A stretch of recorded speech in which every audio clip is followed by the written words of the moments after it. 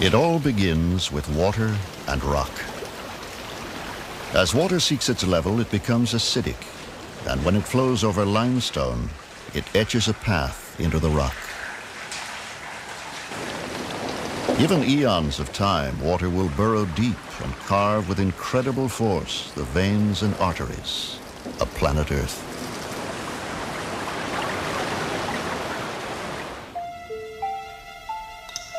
So the underworld of caves is born. And after torrents have done their work, patient drops do more wonders in 1 million years or so.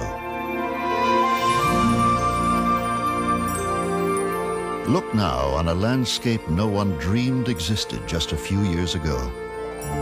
Here are bizarre and fantastic treasures that stun the eye and strain the imagination.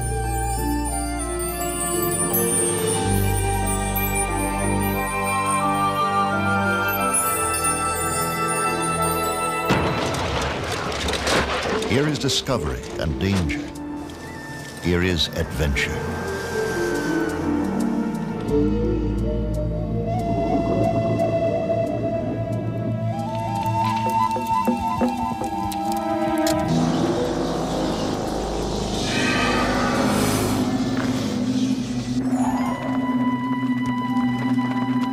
In New Mexico, members of a National Geographic Society expedition explore the world's newest and most exotic major cave. They are following one of man's most ancient imperatives, to seek and understand the unknown.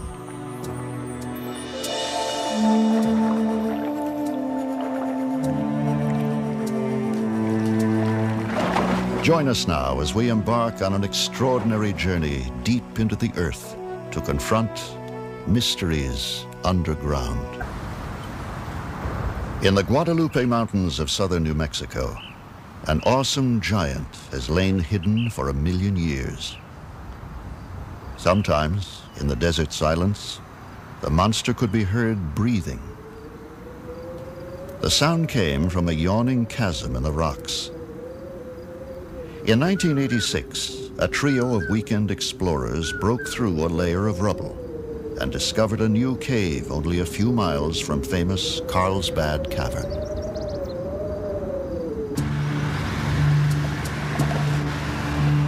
Although the cave entrance lay inside Carlsbad Caverns National Park, park officials allowed qualified cavers to explore it.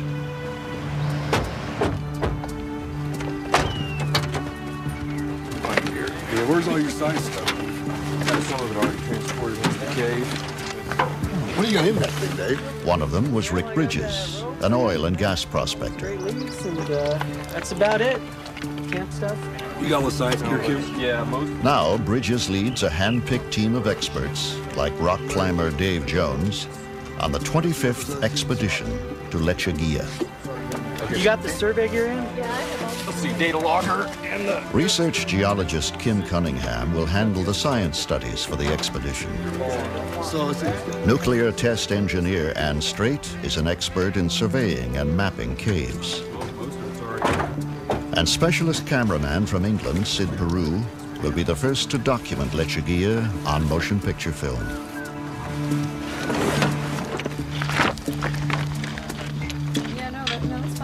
The journey begins with a deceptively ordinary hike. The cave is named after a desert plant that grows in this harsh, dry environment, Lechuguilla, Spanish for little lettuce.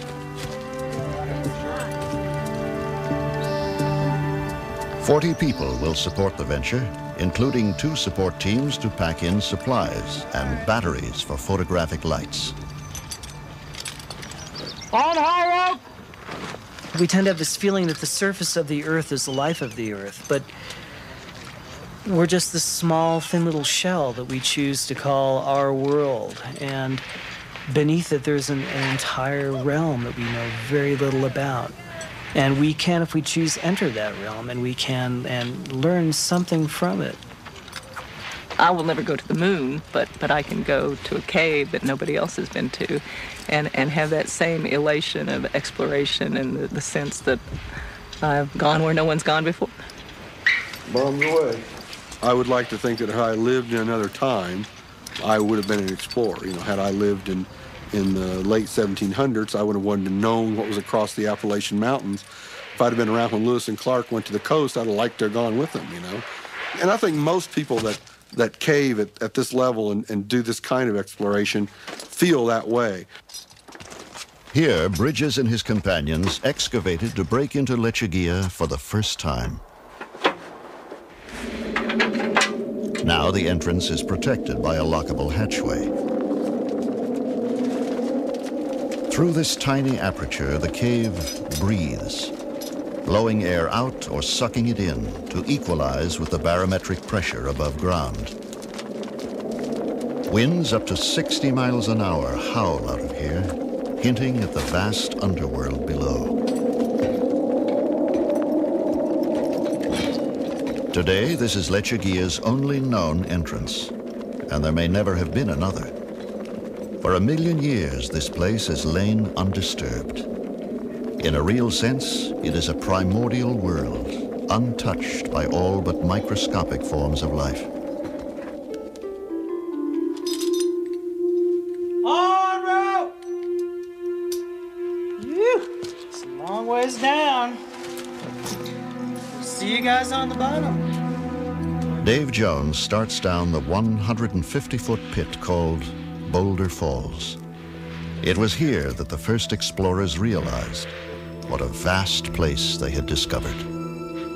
As you progress down, it gets steeper and steeper, and pretty soon you're free hanging, but your feet are still against the rock. And all of a sudden, you rappel by this little ledge, and there's no more rock, and there's nothing in any direction.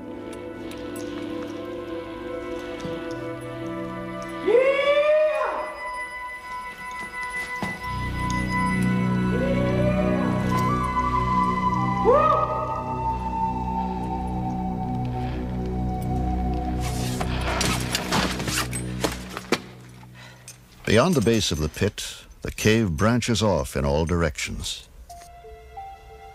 Only computer imagery can portray this labyrinth.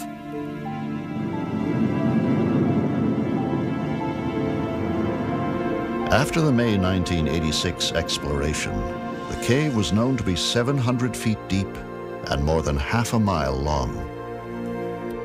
Today, the system totals 60 miles and plummets more than 1,600 feet.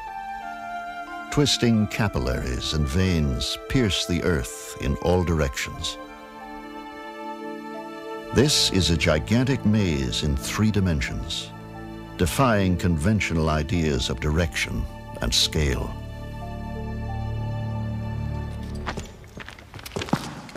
Footprints remain forever in this fragile environment.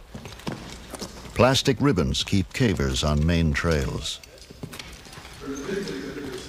Expeditions into Lechuguilla have been likened to exploring Everest, only in reverse. What's that one handhold? The team is headed for base camp, still hours away.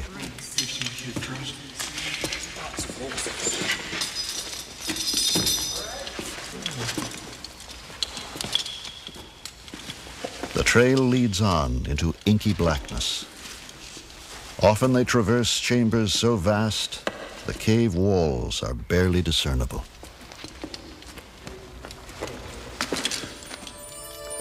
Gypsum crystals sparkle along the route.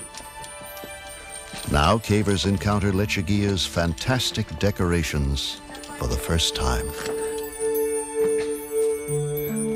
Helictites and gypsum flowers extrude from the walls, fragile gardens that have taken centuries to blossom, as minerals have been squeezed from the rocks like toothpaste from a tube. Beauty abounds. These jewels of the underground are exquisitely delicate needles of selenite.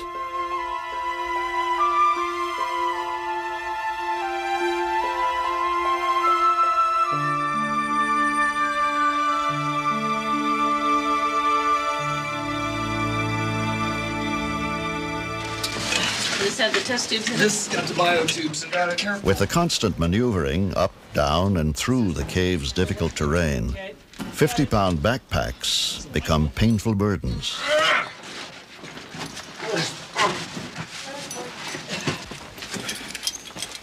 There's a lower rift, Dave, where we climbed out of Captain Hook's ladder. Always in Lechuguilla, danger is not far away. Okay, on 3, 1, 2, 3. In 1991, seasoned caver Emily Mobley slipped and broke her leg while working on a surveying expedition in the cave's western sector. 1.5 miles from the entrance, 900 feet below the surface, this accident would trigger the largest and most publicized cave rescue in U.S. history. All right. That'll wait through the work. Mark's back.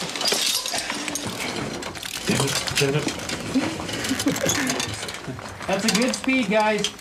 Great. 100 experienced cavers summoned to the scene would labor 4 arduous days to bring her to safety.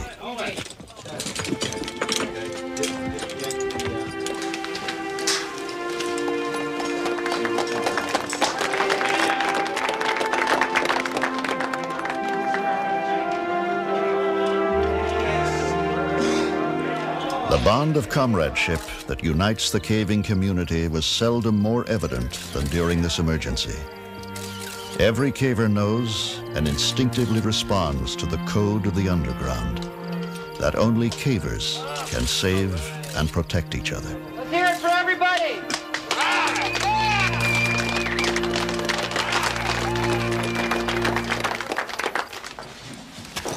After almost 4 hours, the expedition reaches Lake Labarge, the first sizable body of water to be discovered in this branch of Lechuguilla. Beautiful! You know, one of the greatest sights in caving, eh? Yeah, that's fantastic. Is this Lake LaBarge? Yeah. The Labarge borehole. It's easier now. Beautiful. On road!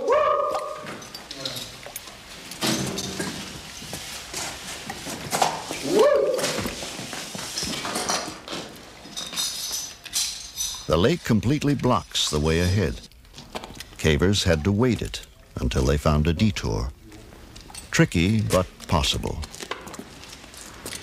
Well, I think in particular moves like dancing around the edge of Labarge as almost a ballet, an underground ballet. I know where my footholds are. I know where my handholds are. I know if I hit them just right and I move just right. Some of them are kind of dynamic in so much as you leave one handhold while you're going for the next foothold. And if you do that just right and you have your pack balance just right, you flow through it real smoothly. And so I think it's very much like doing a dance, a very intricate dance, and you want to do it very perfectly.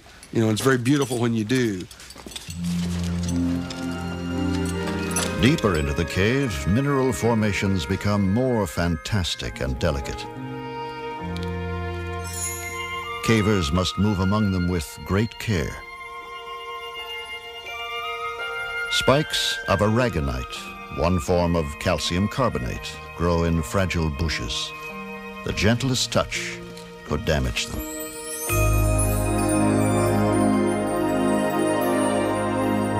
There is infinite contrast here.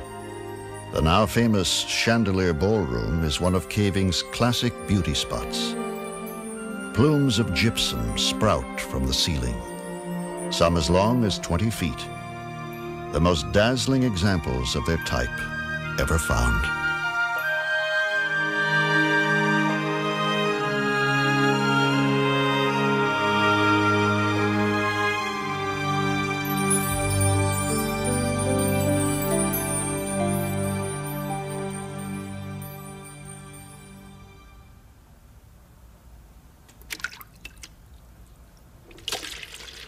Utter silence pervades Lechuguilla.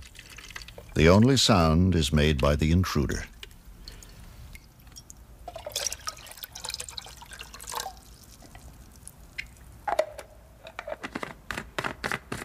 In the constant 68-degree temperature and high humidity, dehydration is always a threat. Anybody else need any hot water?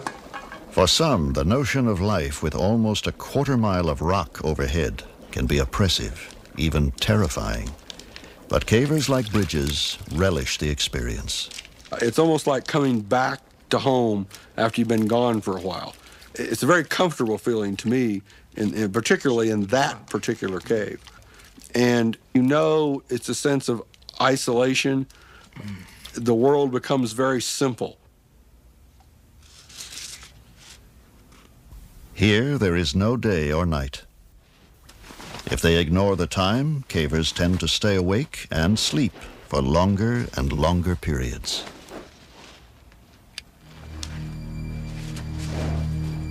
In Lechuguilla Cave, there is little evidence of life, but this is rare.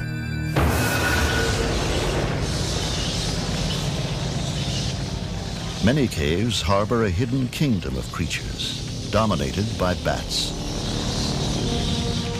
Bats thrive in darkness.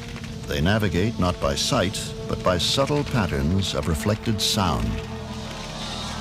Some caves are home to millions of bats, the greatest concentration of mammals anywhere. Their nitrogen-rich droppings, or guano, are harvested as a fertilizer. Large deposits produce a toxic gas, which can be lethal.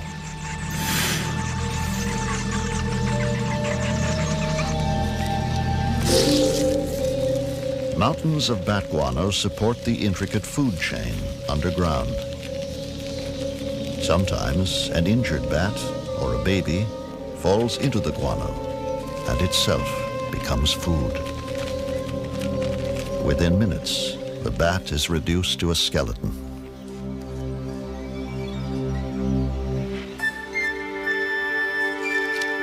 Abundant underground, the cave cricket. Crickets spend much of their time gathering food outside their caves, but inside they perform a vital role as scavengers.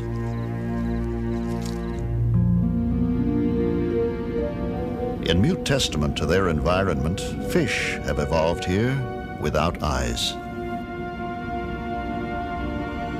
The salamander has dispensed with eyes too, and has no need of skin pigment in a world without sunlight.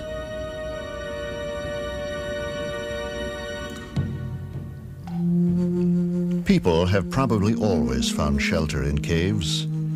Thousands of years ago, as much of the world still lay in the grip of the last ice age, prehistoric hunters left spectacular evidence behind them.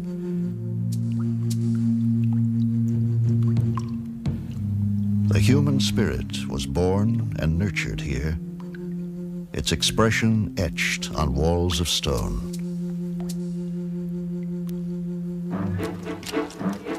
By the early 20th century, most people lived elsewhere, but science and curiosity drove some to explore deeper underground. Magnesium flares lit the way, filling dark voids with light. Geologists squeezed into subterranean chambers, seeking to understand their origin and structure.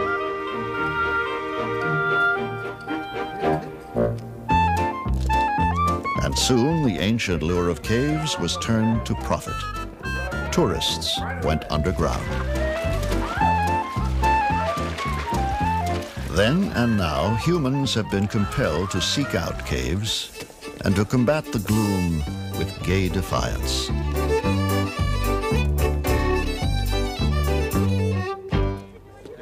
In the United States, New Mexico's Carlsbad Caverns was declared a national park in 1930.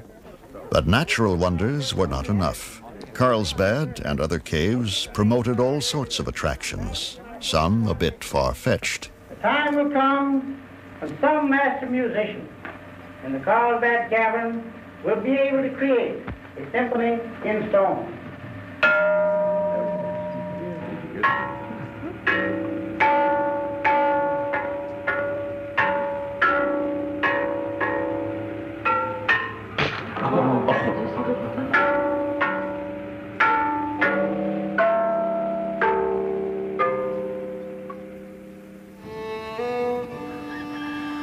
Many parts of the world are known for caves.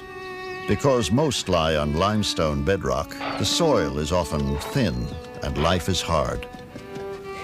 So it has often been in the remote uplands of Kentucky. But the automobile brought a new source of wealth. City folks, eager for amusement. Everyone who owned a cave hung up a sign. Each was touted as being bigger and better than the others. The so-called cave wars spurred bitter feuds and even violence. Crystal Cave belonged to the Collins family, but it was too far from the beaten path to prosper. 37-year-old Floyd, one of the Collins boys, was determined to find a cave closer to the highway. He set off alone on a cold winter morning in January 1925 and squeezed into a narrow, twisting crack in the earth never before explored. 100 feet or so into the tight passageway, Floyd dislodges a rock that falls on his leg and pins his left foot.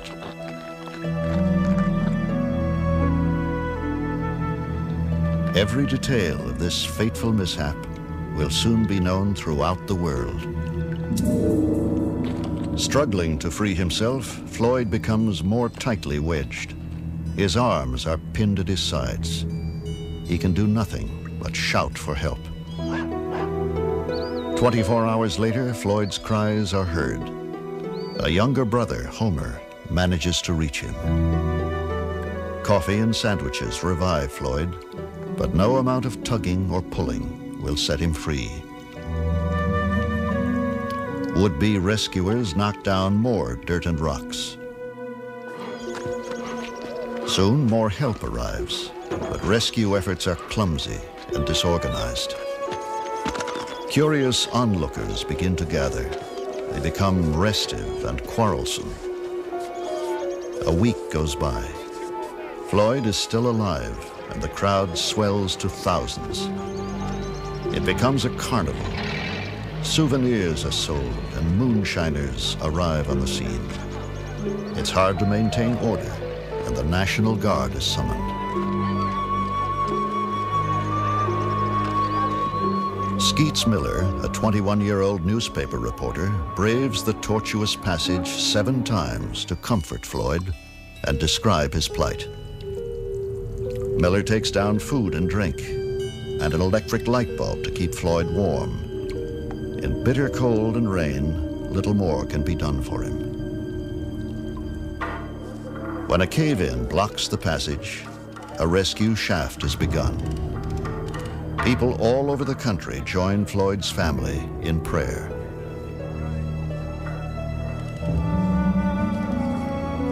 Floyd's brothers expect the worst. Rescuers finally reach him on the 18th day. It is too late. Floyd has been dead for some time. The crowd goes home. The public is soon interested in other things. It takes 2 months to recover the body. The rock that trapped Floyd was not a boulder, but a mere 27-pound stone, shaped like a leg of lamb. His death left a legacy of fear of the dark, mysterious underground that haunts many to this day.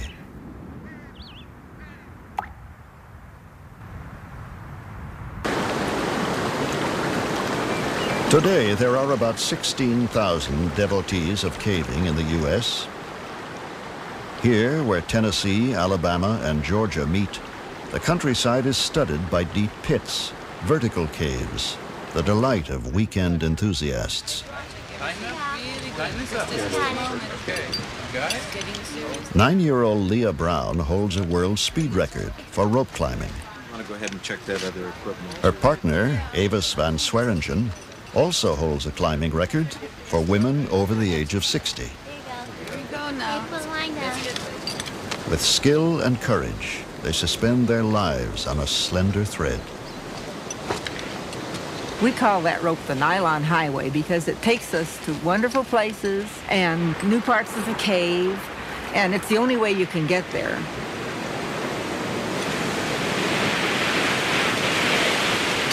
If I'm the first one down a drop, and I have been the very first person to ever go down a drop, if we can't really tell if the rope reaches the bottom, the person who goes down first wears their climbing gear too, so that you can put your climbing gear on the rope and come up. Also, we put a knot at the bottom of that rope, so we can't rappel off the end of it, which has happened to people. I like the deep pits because when they're deep, you get to go fast more. That's why I like the deep pits. Because the short ones, you don't get to go fast very long. The first time I did it in a pit, it was only a 90-foot pit. And I didn't get scared. I don't get scared very easily.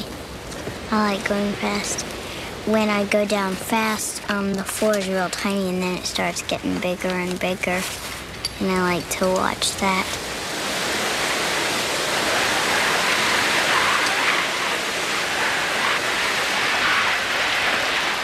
An unfettered commitment to their sport compels cavers to seek new thrills in undiscovered places. For some, the quest for adventure knows no boundary.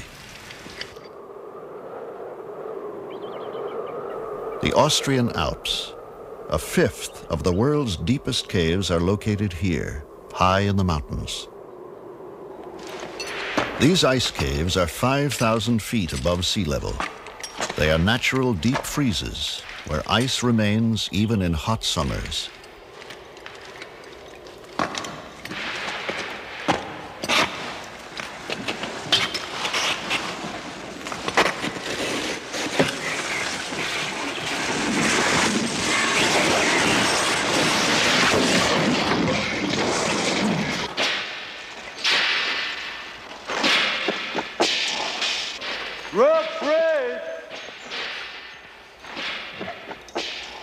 Here, geological time is condensed. We can witness the growth of ice formations in short periods of months or years, which in their stone counterparts would take centuries.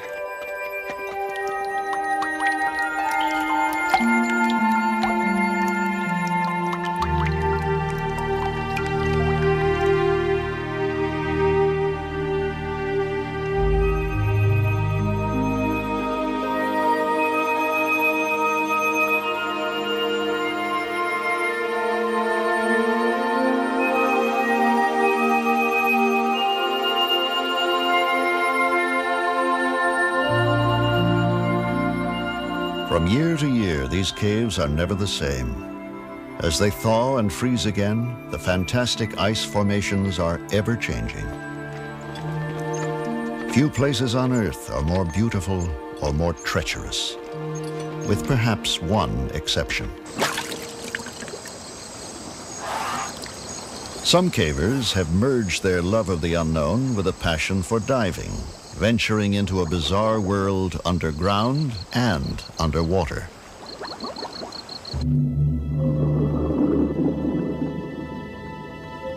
Originally formed above sea level, these caves became submerged about 10,000 years ago as the last ice age retreated. They are now 70 feet beneath the surface.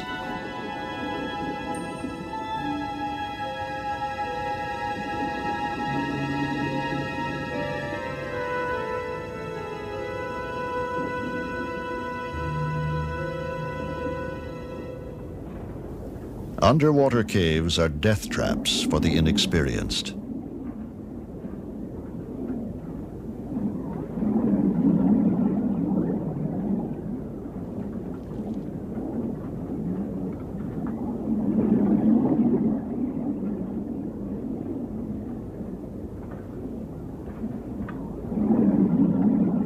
But from time to time, tempting fate can have astounding rewards. In 1990, when exploring a submerged tunnel off the Mediterranean coast of France, a professional diver surfaced in a hidden chamber. He found a treasure chest of art, perhaps 18,000 years old. Paintings and engravings depict animals that roamed southern Europe before the last great ice sheets melted. Some experts question the authenticity of the art, but close examination is impossible. Casqueur Cave is a place of haunting mystery. To protect it, the cave is now sealed by order of the French government. In time, a new entrance may be built and the truth known.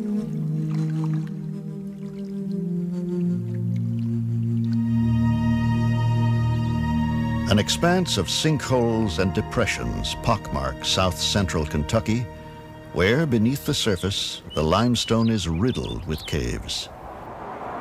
They are everywhere, an integral part of the landscape. This is Floyd Collins country, and the contest to attract the tourist dollar still rages on. The star attraction is Mammoth, the world's longest cave. A national park since 1941, the cave now draws more than 500,000 visitors a year.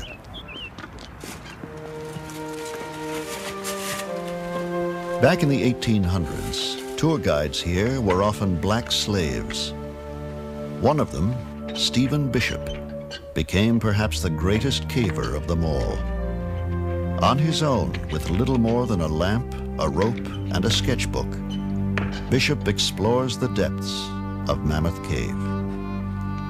He creates a surprisingly accurate map of this complex underground maze. Deep in the cave, Bishop is confronted by a gaping void that came to be known as Bottomless Pit.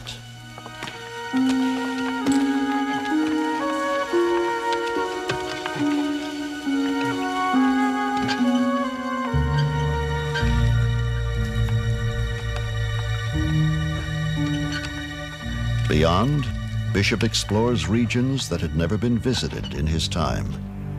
But in these remote reaches, he finds evidence that someone has preceded him.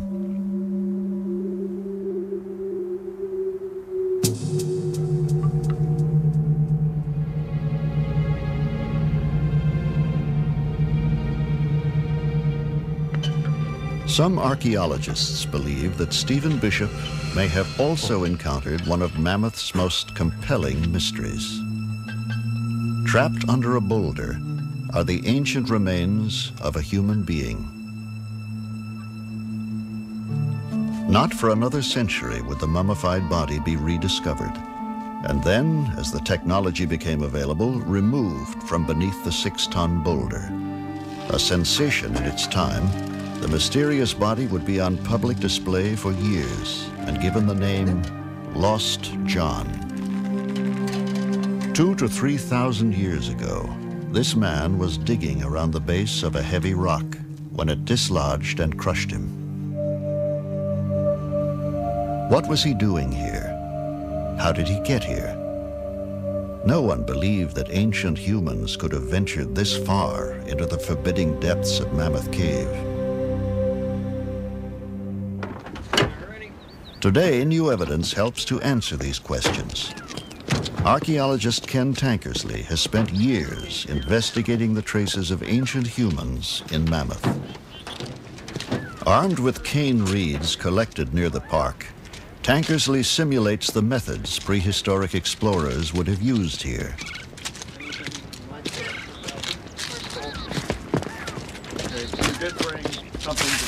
We have long known that human beings lived near the entrance of caves, but Lost John suggested that prehistoric people had gone far into Mammoth, perhaps 2 days' travel. Was this possible? At first, Tankersley himself had doubts. I'm always amazed when I think about what it takes for us to go into a cave. We wear a hard hat, we wear our caving lamp, whether it's electric or carbide, and we carry 2 sources of backup light. We wear enough clothing to ward off hypothermia. These people wore virtually nothing. Loincloths at best, probably most frequently based on what we've seen in the cave in terms of human remains. These people were naked, carrying nothing but cane reed torches.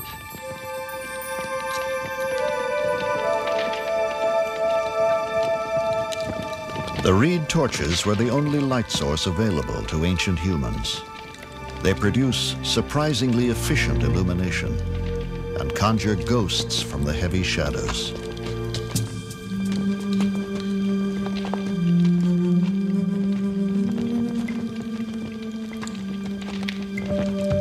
Their daring was incredible. For humans, light is life in a cave. But these explorers traveled up to 12 miles with nothing but reed torches between them and a horrible fate. Their pathway can be followed even now. Watch your step come in. A trail of burned torch fragments leads Tankersley and his companions to a cavity in the rock face.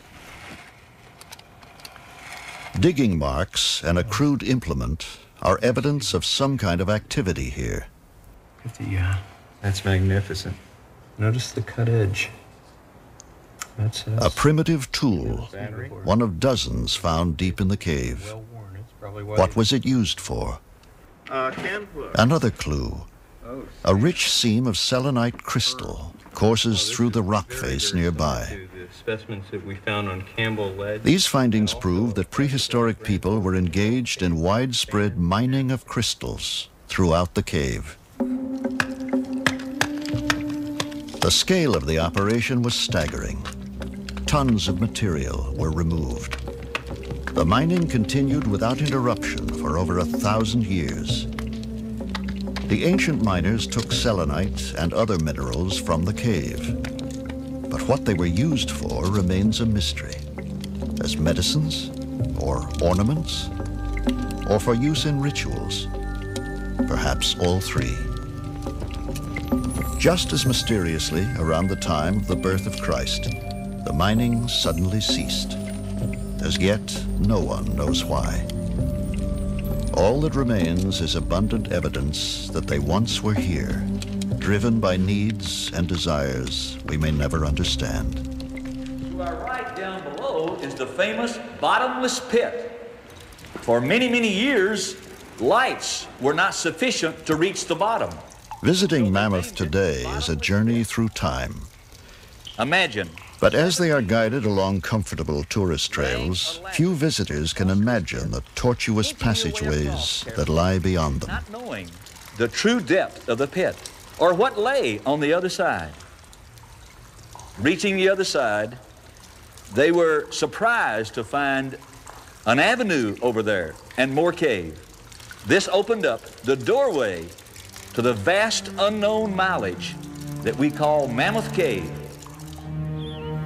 Mammoth Cave Ridge skirts the Houchins Valley. On the other side, beneath Flint Ridge, lies another cave network, once shrouded in mystery. Here, 40 years ago, one of the great exploits of cave exploration began. In the 1950s, a group of weekend adventurers began an intensive probe into the secrets of Flint Ridge. There had long been talk of a vast underground system that might link all the caves in the area. It began as an exciting pastime. It became a grueling obsession. Over the years, hundreds of men and women took part. There were untold yards of muddy crawlways. There were pits and crevices and mazes from which there seemed no escape. Flint Ridge developed its own colorful place names: the Corkscrew, Shower Shaft, Agony Avenue. But the cave grew until Flint Ridge alone was pushed to nearly 90 miles. And if it could be connected to Mammoth, then this was the underground Everest, by far the longest cave in the world. In the summer of 1972, a team entered Flint Ridge to probe a tantalizing passage that led toward Mammoth. It took 7 hours to reach the end of the known passage. Then they tackled what would be called the tight spot. It seemed impenetrable.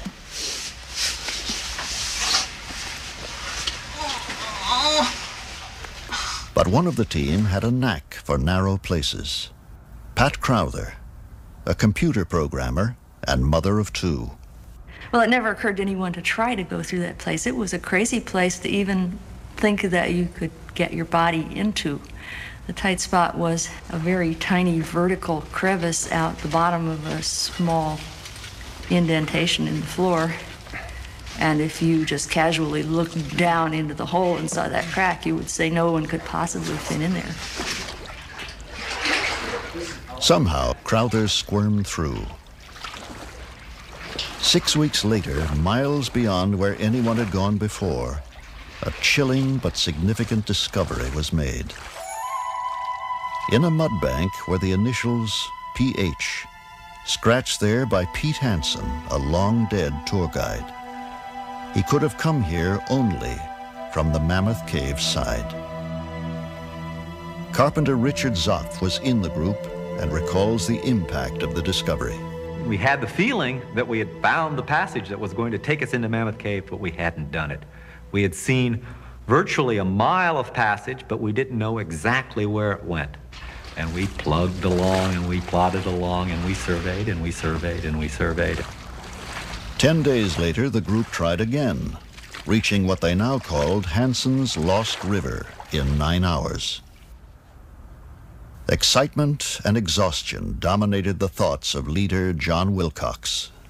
The worst thing we feared was that the passage would descend so that the water would come clear to the ceiling. And it sure looked like that was what was happening. The water was getting deeper and deeper, and the ceiling was coming down. We're getting bent over, scrunching our backs up against the ceiling, trying to keep from getting our chests wet. And it was getting so wet that I told the rest of the party, wait here, I'm going to go look ahead a little bit, because I know if I get completely wet, I can get out of the cave, but I wasn't sure everybody else could. And just go as far as I can, and trying very carefully not to get my chest wet, and, not to put my light out and so forth. I don't have a good sense of the time, but John only went, a few feet, went ahead for 30 seconds, and then there was a pause, and it's like, what's happening, John? And John says, the passage is opening up. And, well, should we come ahead? From that low point, the passage just immediately opens into a huge Echo River passage. And eventually, my eyes adjusted enough, I could begin to see a wall clear across the passage, 100 feet away, perhaps. And there was a bright, shining, horizontal line along the wall, which is something you don't see in a cave. You don't see any straight lines. And it had these vertical lines underneath it. I realized that was a handrail. We had come out on a tourist trail. All of a sudden, John shouted, "I see a tourist trail." And those words just electrified the party. It was kind of like someone yelling fire in a theater. Everybody just surged forward. And we realized that we had made the connection.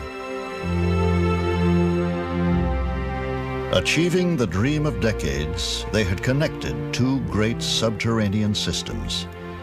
Today it is a cave with 340 miles of passageways. It's one of these complete victories that you don't often achieve in life. Usually things are shades of gray in your professional work or your personal relations with other people or whatever. In climbing a mountain, sometimes you have a clear-cut victory. Either you reached the top or you didn't. And this was one clear-cut victory in my life where, by golly, we went in the Flint Ridge side and we came out the Mammoth Cave side. It was a strange and lonely victory. After a grim struggle in the dark subterranean river, they emerged in Mammoth Cave at 1 a.m. Not even a watchman was there to greet them as they trudged into one of the most famous tourist landmarks underground, the Snowball Dining Room. And they would complete their historic trek with sublime ease, riding to the surface in an elevator. There was no fanfare, no waiting reporters, but they were still overjoyed. Like all cavers in victory or defeat, they were used to being on their own.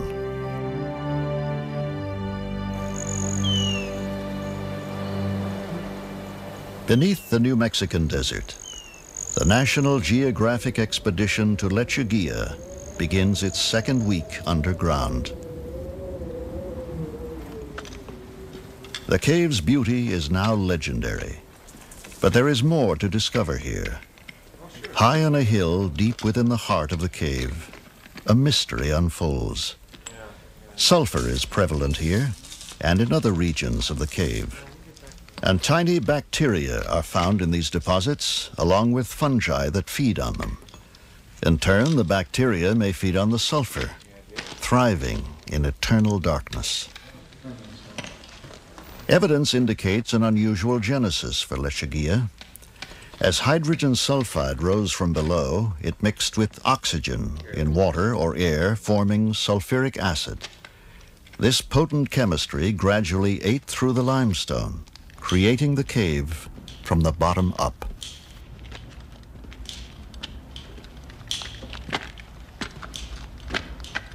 Lechuguilla's vulnerability to human impact may preclude it from ever becoming a public show cave. A profound respect for the cave is shared by most cavers and severely enforced. Special shoes are worn for traversing formations where boots may mar exquisite flowstone.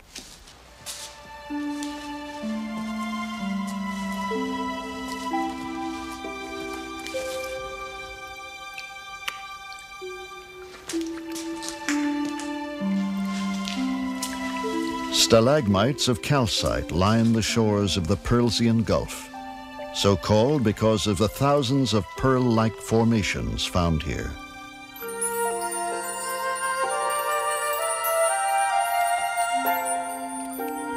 Looking like fried eggs, this kind of cave pearl is built up from calcite in the water. Another variety of cave pearl forms when a single grain of sand becomes coated with calcite. Over time, the relentless dripping of water swivels the grain, and the coating becomes thicker, like the creation of a pearl in an oyster.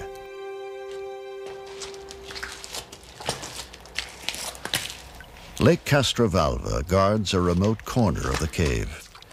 The only way across is to swim. But the conservation creed demands that no dirty clothing soil its purity.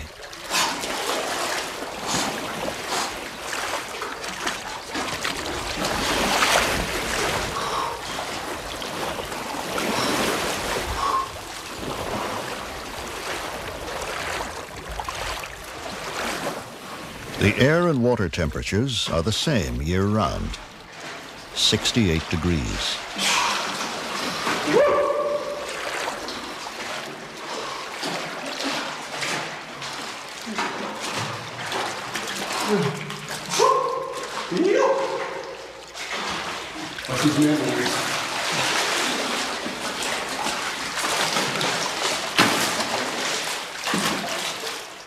Intricate stone formations border the edge of the lake, slowly deposited by waters rich in calcite. For eons, these exotic shores have been still and silent, calm, until now.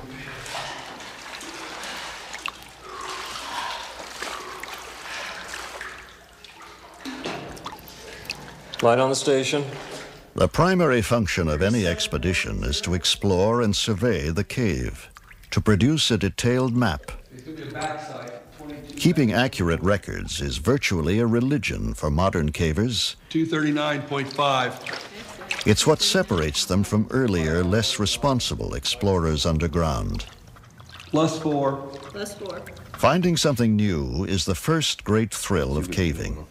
The second comes later, finding the way out. Each night, the latest survey data are typed into the computer to produce an updated map. At the same time. Yeah, it's fairly coarse. The ancient skeleton of a ring-tailed cat. Kim Cunningham examines one of the riddles of Lechuguilla. But it's a mystery. I mean, altogether, it's a mystery how he got down here. We're 1,000 feet below the surface. Many vertical pits and long passages to get here, so He was a heck of a caver. He's evidently died right on the margin of this old pool system here, so I would imagine possibly he was alive when he was down here, came to the pool to drink, only source of water he could find. And maybe the mineral content was very high. It was not a good pool to drink from, and that may have been what killed him. The only problem with these units is the amount of trash. The amount of carbon dioxide in the cave atmosphere is measured. If the level down here is the same as on the surface, it could indicate other openings yet to be discovered. Somewhere within the cave's vast system, the air is being disturbed. There is noticeable movement. Still, Lechuguilla refuses to yield its secrets easily. It remains alien and strangely beautiful, a landscape from another world.